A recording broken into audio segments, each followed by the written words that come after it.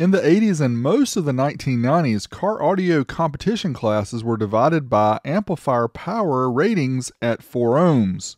This sparked a whole new classification of amplifiers called cheater amps, which were rated as low as 25 watts per channel at 4 ohms, yet would do 400 watts when loaded down to 1 ohm. Although Orion started this back in the mid-1980s with the 225 HCCA, mid-90s and so we had amplifiers such as the US Amps VLX 25, which was only rated at 12.5 watts per channel at 4 ohms, yet did nearly 600 watts when loaded down at 1 ohm mono or half an ohm stereo. And my tests have shown even though this amp was rated 12.5 watts by 2 at 4 ohms, it actually did around 70 watts by 2.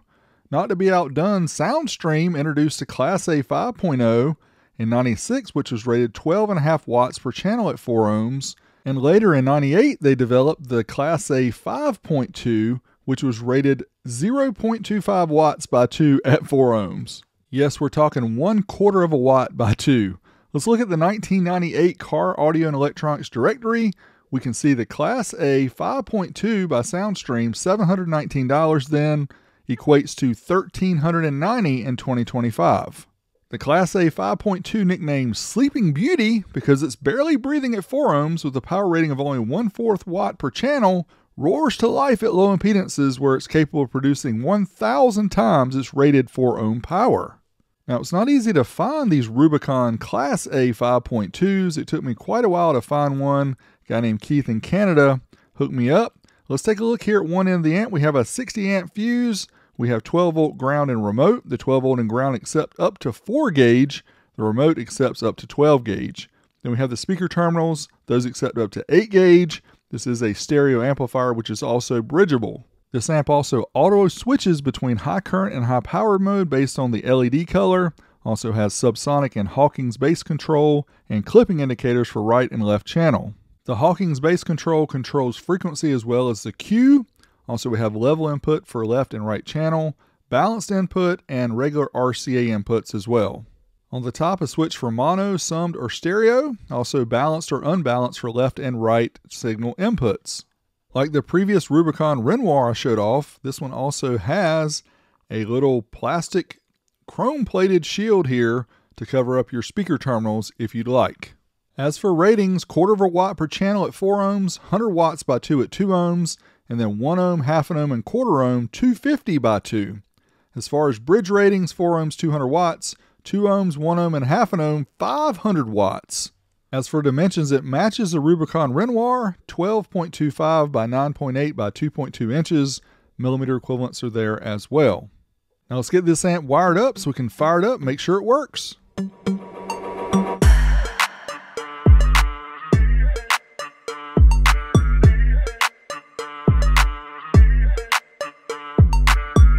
Let's power it up.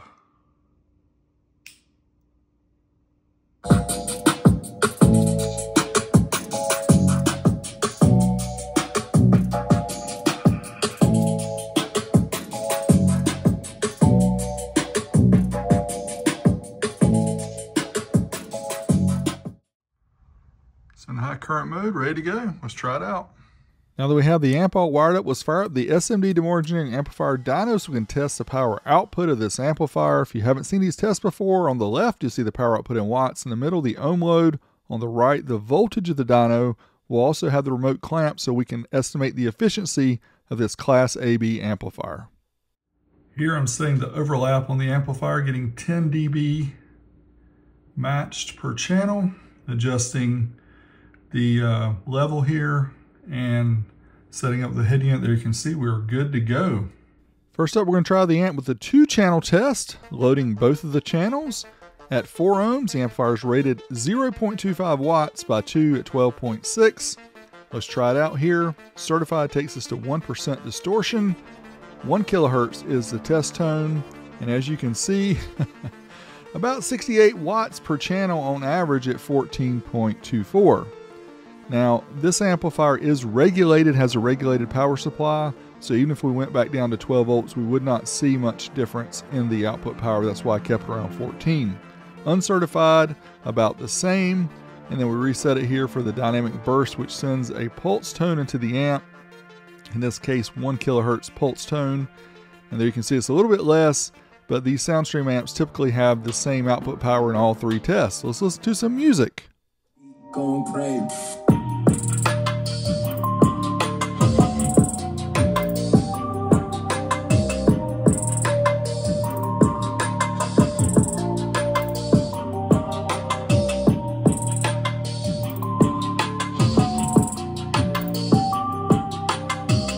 Moving on to the 2 ohm test, where it's rated 100 watts by 2 at 12.6 volts. We're going to run the test again at 1 kilohertz. Certified takes us up to 1% distortion and easily get there. About 136 watts per channel, average at 14 volts. Now some people ask, why is channel 2 always lower than channel 1?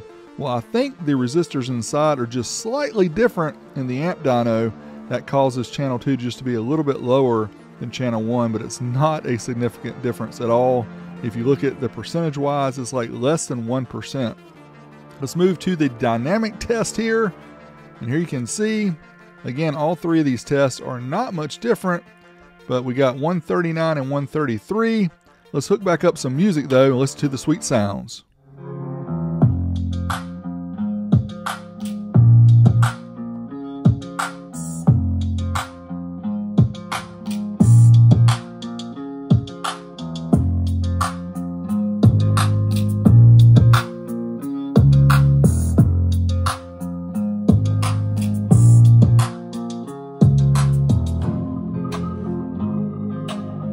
Now to the 1 ohm test rated 250 by 2. Let's wake up Sleeping Beauty. Find out if we can get that 250 by 2. Certified 1 kilohertz. Can we? Yes, sir, we can. Right about 252 watts per channel, average 13.75. Nice. Let's try it up to the clipping point. See if we get a little bit more. Here we go. Hold your breath. Can we do it? And yeah, a little bit more, 273 and 260, 13.63. Now we'll run that dynamic test and see, can we get any more than 270 dynamic? And again, this amp is not exciting between the 3 different modes. It's like so close. But there you have it, 269, 259, 13.92. You can see we have the amp switched into the mono position. We have it bridged using the outer 2 terminals. Right is the positive, left negative is the negative. And we have 4 gauge power and ground going in. So let's try it out, see how it does bridged. All right, we're ready for the bridge mono test of the Class A 5.2 by Soundstream. First off, 4 ohms is rated 200 watts, 12.6 volts. Again, we'll be a little bit higher than that. This is a regulated power supply amp, so not much difference. Certified 1% THD, 277, it jumped to 289 right there at the end. 289 at 14.15, so it easily does the rated power plus some. Let's try it up to the clipping point. Can we best that 289? Here we go. And yeah, we can just a little bit, 294 right at 14 volts. Reset the dyno here for the pulse track. Again, 1 kilohertz tone here. Pulse track at 4 ohms. Can we bust 300? No, we're going to stay at 284. 284, 14.22.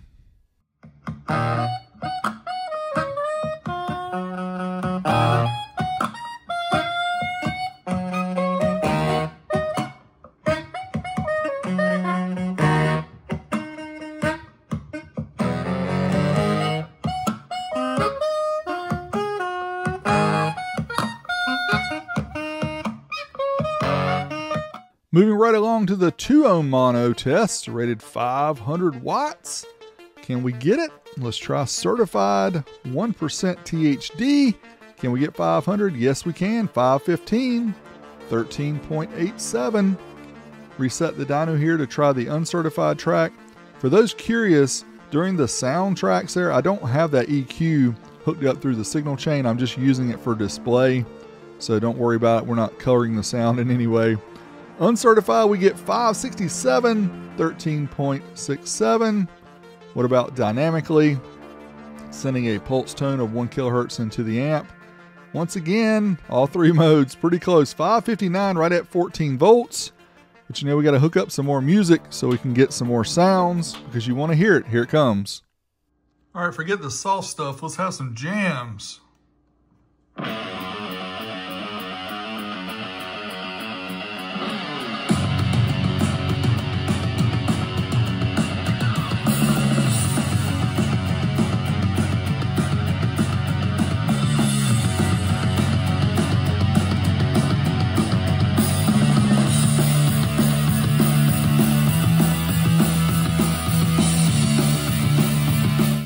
Now we're going to fully wake up Sleeping Beauty here with the 1 ohm mono test. It's rated 500 watts once again, same as 2 ohms. Let's see what we get. Certified 1% distortion. Check this out. We're right at 700 watts. Wow. 698, 13.52. We'll reset the dyno here to try the uncertified test. Takes us up to clipping. We'll see something very interesting here. Why does it not get as much? 619, 13.48. Well, decided maybe I needed to power cycle the amp, so I did power cycle the amp because I thought the modes might have switched, and sure enough we did get a little bit more power once I did that. 702, 13.5 volts. Next we'll reset the dyno here to try the dynamic track, see if we can best that 700 watts. And yeah, these amps just don't have a lot of dynamic reserve power. You can see 601, 13.79, but still well above that rated power. And here are all the results of the Rubicon Class A 5.2. I have the stereo results here, and the next screen I'll have the mono results, efficiencies mid 50s to low 60s, not too bad overall. And I know you're asking, what about the 1/4 ohm stereo, the 1/2 ohm bridge mono? Well, if you stick to the end of the video, I will show some lower ohm tests, but you have to remember this amp auto switches into the high current mode, so don't expect big numbers. Hint, hint. Now, early in 1999, Car Sound magazine tested this amplifier, and I'm going to read you what they said. We observed almost 800 watts bridge into a 1 ohm resistive load with this amplifier. Now, I know I got about 700 watts, but 800, I'm not sure about that. I think I might have to get out my card here from a friend, RIP Larry Frederick. This is not a Mickey Mouse program. Now let's take the screws out of the amplifier. There's 2 on either side and also 3 across the top, so we can take a closer look at the insides of this Rubicon Class A 5.2.